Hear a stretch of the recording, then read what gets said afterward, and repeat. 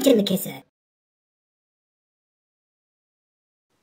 Hey, how the devil are you? Why are you order? Anyway, look what we've got today. This is the SMSL PA-X, okay, or PAX, whatever you want to call it. And it's a power amp, and it has got bags of power. It's a bit of a beast, and considering its size, it's got a bit of heft to it. Okay, I think it's about 2.5 kilograms, 5 or 6 pounds. So for its size, quite hefty. Anyway, let's bring you in for a closer look. Oh.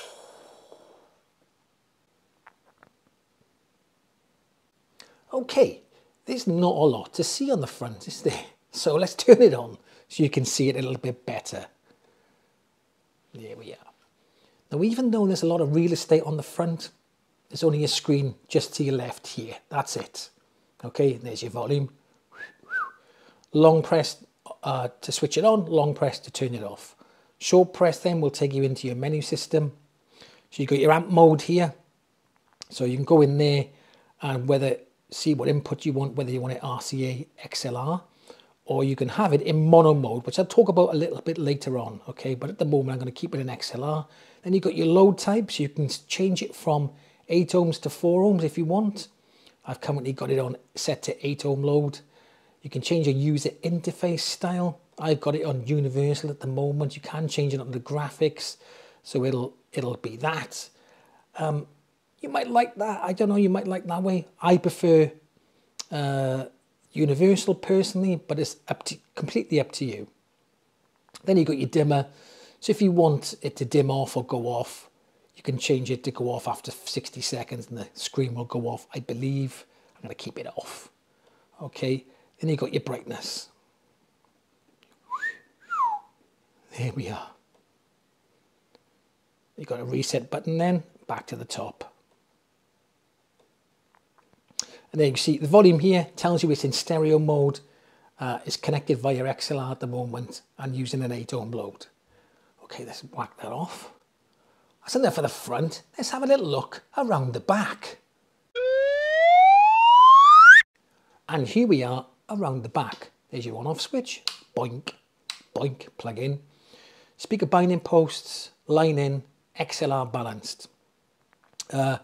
Everything on here is gold plated. It's got a lot of protection circuitry in it, really well made things, so no chance of it overheating. You see as it turned around, as it was spinning around, got these big heat sinks on the side. So there's no chance of it blowing up from overheating. It'll switch itself off before it gets to that. Now, if you want it in mono mode, what I was talking about earlier, you connect to this one and this one, okay? And it can only be done by XLR, not RCA. So you plug an XLR in here. So if you're going to use it in stereo, you're going to get 250 watts into 4 ohms and 200 watts into 8 ohms in stereo, okay? If you use it in mono, you're going to get 500 watts into 8 ohms. Well, that's what it says in the manual, okay? 500 watts per channel if you use 2 of these in mono.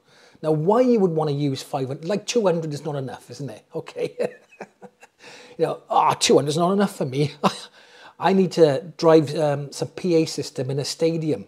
So therefore, I'll get 2 of these, 500 watts. So there we are. If you want to get 2 of these and fill your boots, you'll be able to, there's nothing much you won't be able to power. Anyway, the specs are pretty good.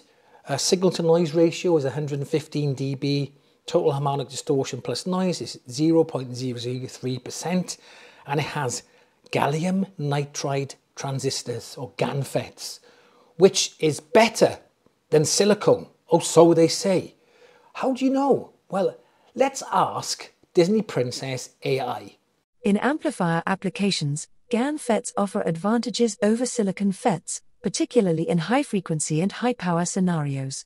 GaN FETs exhibit faster switching speeds, lower on resistance, and higher power density, leading to improvements in efficiency, size reduction, and potentially better audio performance. However, GaN FETs are typically depletion mode devices, which can present challenges in some applications. Thank you very much. There's not a lot the Disney Princess doesn't know, okay?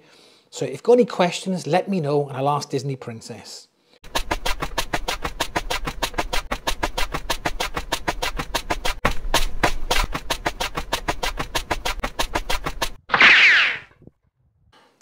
Okay, so what do I think of it? Really good, really good. Now I've been using it with the Duke Audio K5 DAC. That's quite an expensive DAC, cost 90 quid. But I've also been using it with the Alpha Pro. I'll be reviewing this in a future video, so watch out for that. Very good DAC. It's a lot better than this, but costs 600 quid, I think is around about there. So not cheap, okay? But it's got a lot going for it. It's also a headphone amp. Uses a flagship DAC chip. So very, very capable DAC. And it sounds good through both of them. So I tested it and compared it against the Leak Stereo 230. And I want to compare, because this is Class D and this is Class AB. OMG, the Leak Stereo is also a Class D amp. You're just comparing apples to apples. Yeah, you won't believe I've actually had those comments.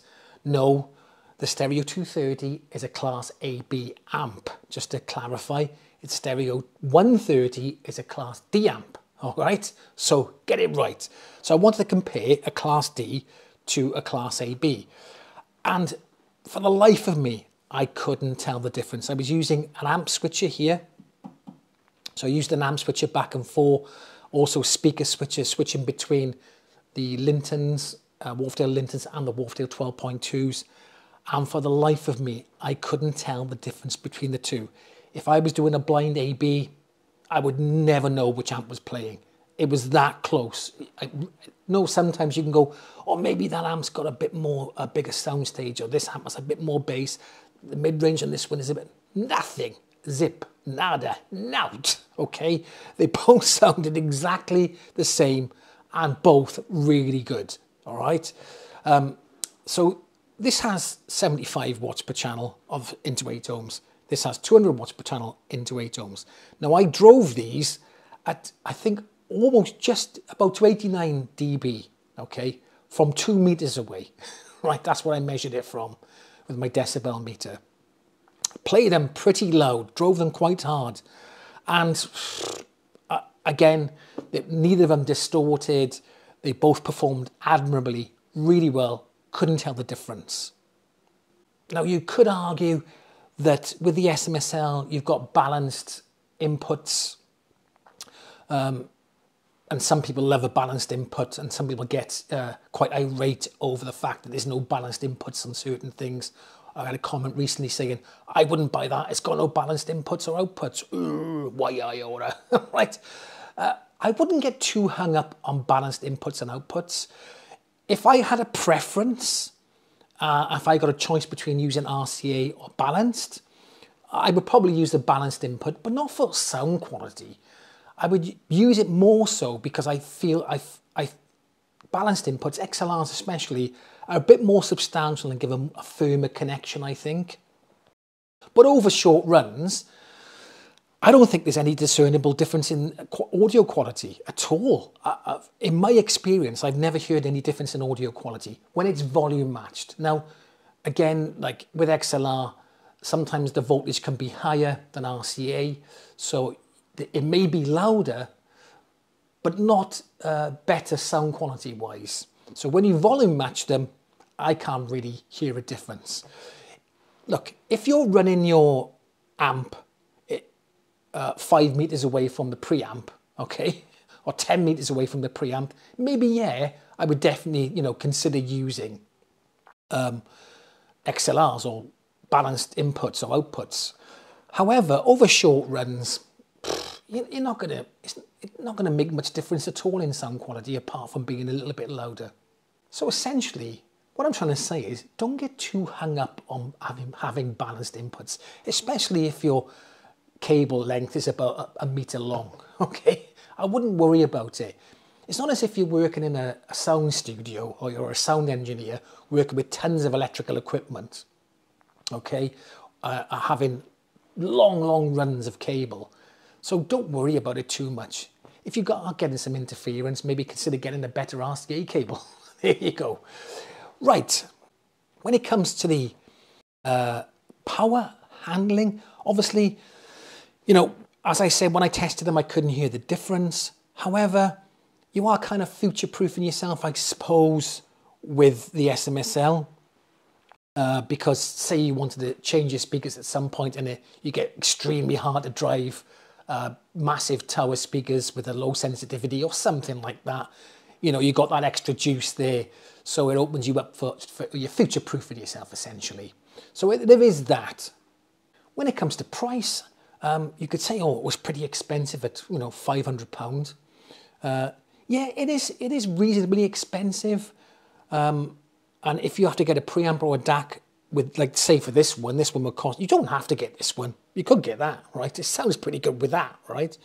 But this one costs 600, I think it is. So you're looking at 1100, 1150 quid.